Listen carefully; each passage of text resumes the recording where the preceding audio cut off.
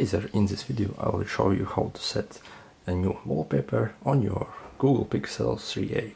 Alright, to change the theme or wallpaper, all you have to do is simply hold on any blank space. Do that here, simply hold it like for half second, click on hold it, and the prompt will like this will appear, asking what you want to do. Click Styles and Wallpapers, and now it will ask to set the wallpapers. If you don't see all of these wallpapers as you see here, and only a few of them, make sure you have internet enabled, is either Wi-Fi or 4G.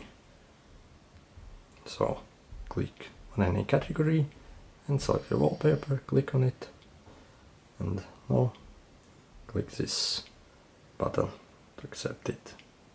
And now it will ask where you want to set it, either on your home screen, lock screen, or both of them.